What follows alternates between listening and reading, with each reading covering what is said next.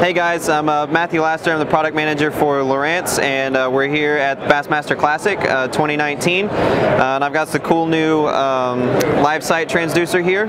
So this is it. This is what the transducer actually looks like. A whole bunch of cable. And when you buy one of these, you're actually going to get 3 different mounting brackets in the box. And I've got 2 of them rigged up on this motor guide here.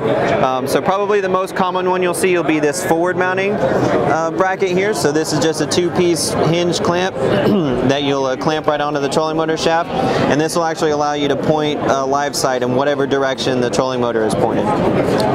You'll also get a downward facing or downward mounted trolling motor bracket, and this one points your LiveSight beam directly underneath you, so straight down. What's really cool about this mount is it also doubles as a traditional sonar. So you'll get your normal, big fish arch, lure tracking stuff that you're used to seeing when you mount it down facing like this as well. There'll be a 3rd one in the box that also points it down off a transom, and so I really anticipate those guys that are mounting it down to be vertically jigging, fishing right underneath them. And then for forward, it's really good for tracking lures that you're casting out in front of you.